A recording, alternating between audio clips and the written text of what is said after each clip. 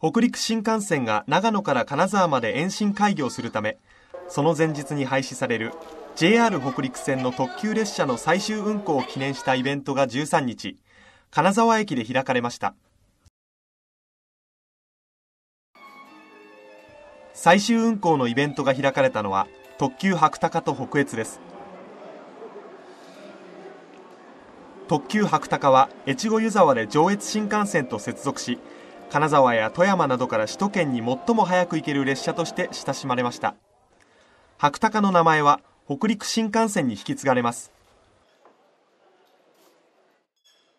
はくたか号は冬には新潟の山深い雪のところをですね、懸命に運転しておりました。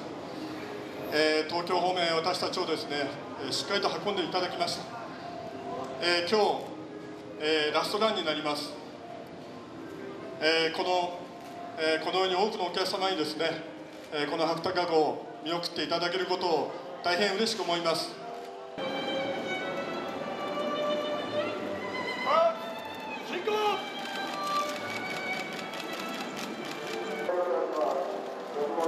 それでははくたかのラストランです。ありがとうはくたか、皆さんもご一緒にお願いします。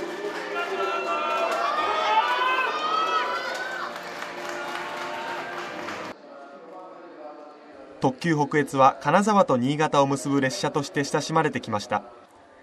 金沢駅にはおよそ700人のファンがホームから別れを惜しんでいました。